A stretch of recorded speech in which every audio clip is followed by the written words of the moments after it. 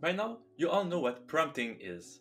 It's how we talk with ChatGPT and other AIs. But did you know that prompting is the secret behind the hundreds of new cool applications being released every day since ChatGPT's release?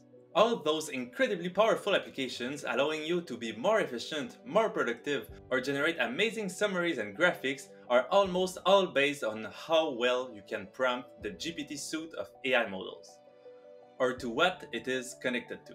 So yes, the vast majority of the cool new tools you hear about or have tried are using OpenAI's products. Whether it be the GPT-4 model, plugins, whispers, DALL-E or other amazing products this company offers.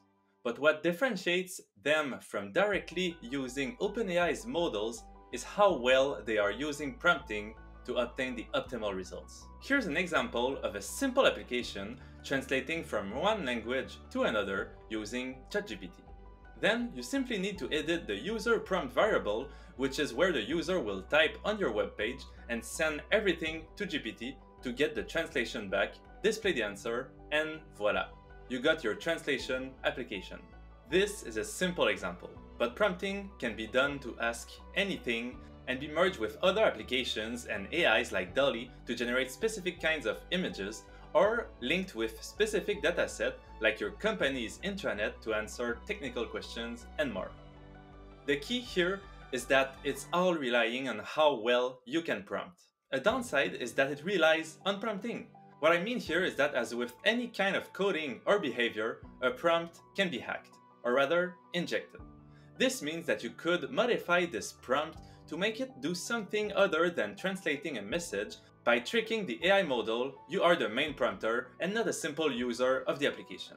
Even though the full prompt is not accessible to the user, you can still try to hack it by injecting text into the user interaction box like here, where we ask it to forget its role and do something else, like replying with curse words and then sue the company, or leak information.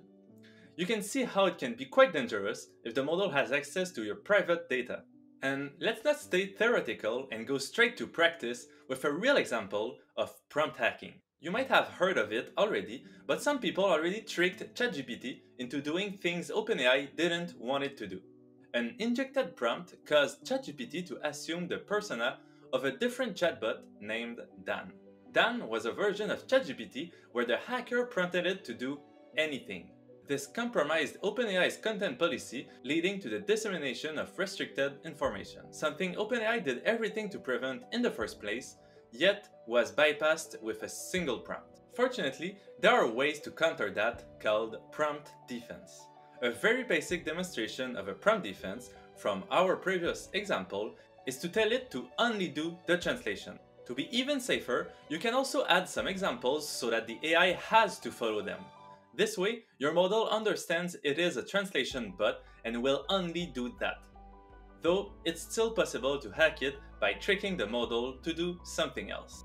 Tons of techniques exist to inject and exploit chatbots like ChatGPT, like using emojis. Yes, you heard that right, emojis can trigger unintended actions by the chatbot and completely confuse it. There are many other ways to do that too, and also many defense techniques. I linked a few very cool resources I found below for both hacking and defense prompts, if you'd like to make your application safer, which I definitely recommend. It's also very interesting to read just to learn more about prompting in general and those remarkable large language models like GPT.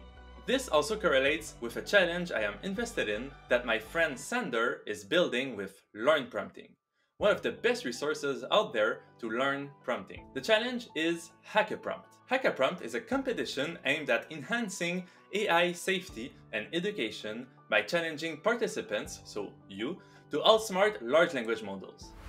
You basically just have to make the AI not do what it's supposed to do, and have fun spamming with weird queries to confuse it. It's a free-to-participate competition, and you can win many cool prizes, including lots of money. I wanted to share this cool competition with you because we will study the dataset built from this competition to advance research in prompting and hopefully get a better understanding of how to build safer applications based on large language models like ChatGPT. Anyways, that was my small promotion on this cool initiative from my friend Sander.